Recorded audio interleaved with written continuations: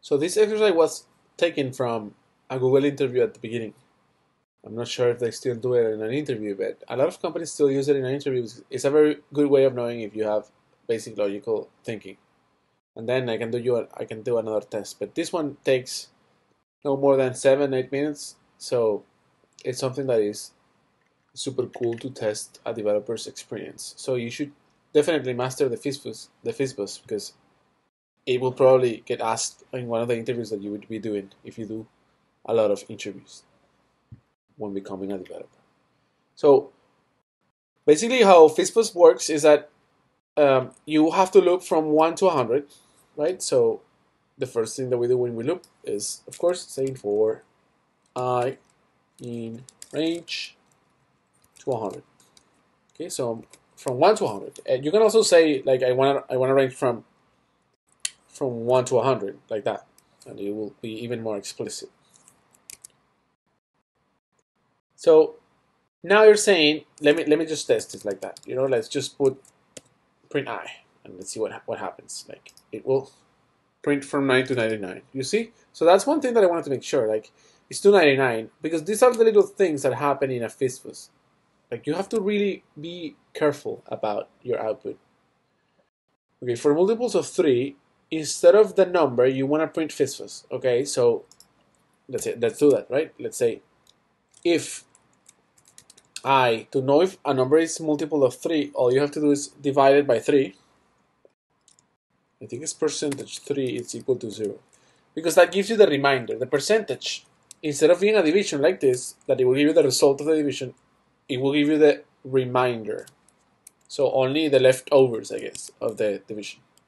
So if the reminder is, like if it's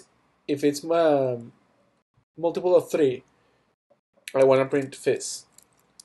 So print fizz. If it's divisible by 5, it says here, if it's divisible by 5, print buzz. So let's do the same, but buzz. And then if it's both, so divisible by 3 and divisible by 5, then I print both, right? So I print fizz buzz. And here's like one of the problems that students get. Like if I don't put the else, that maybe you thought about it. You said, oh, but you have to put an else. Yeah, you have to, but if I put it like that, it will never print the FizzBuzz. Let me show you. We have an unexpected indent. It's this print here that in Python has to be in the next line, like that. Yeah. Okay, so it's compiled now.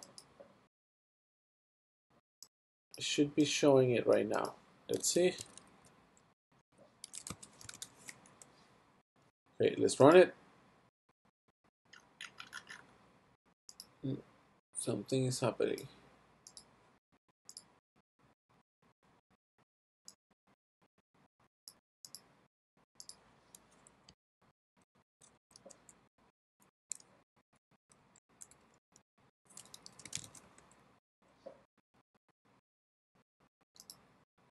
Oh, it was doing it, but in the other one. Okay. It was doing it here. Look, I pressed the wrong button somewhere. Okay, so if I run this, it will print